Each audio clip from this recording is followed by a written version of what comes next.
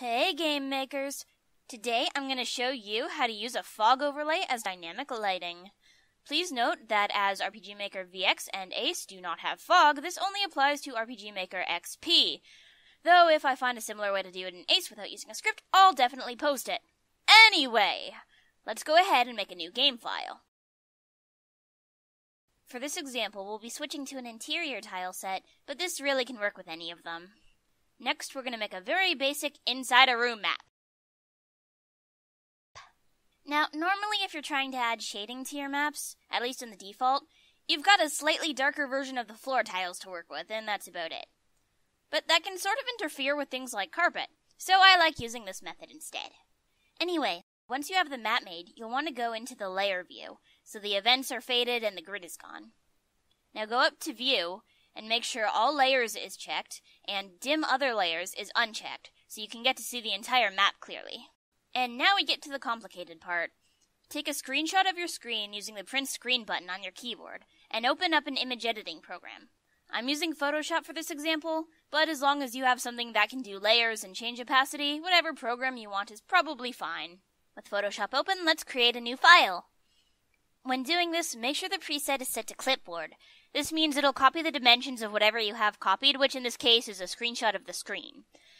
You might also want to set the background contents to transparent. I forgot to do that, but it's not really an issue. Anyway, now you'll want to paste that screenshot of the RPG Maker map we took earlier into this big blank area. The next part can be a little annoying if the outside of your map isn't black.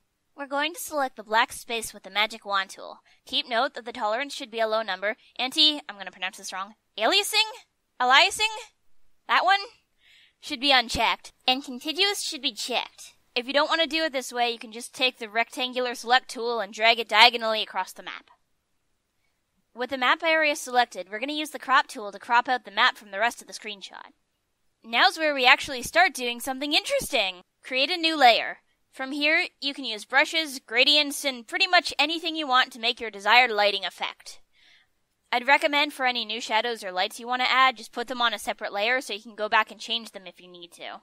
When your lighting and shading layers are finished, we're going to hide our original map screenshot layer, as well as the background layer I have since I didn't make it transparent at the start.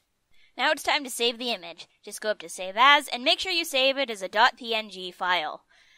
I'm just saving mine to my desktop. If you're planning on editing this again, make sure you also save it as a PSD or another layer editable file type.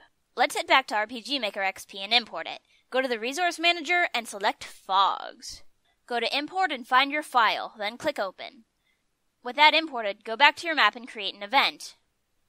Make sure it's set to trigger on Parallel Process. On page 2 of the event command list, find Change Map Settings, then select Fog Graphic and find your overlay.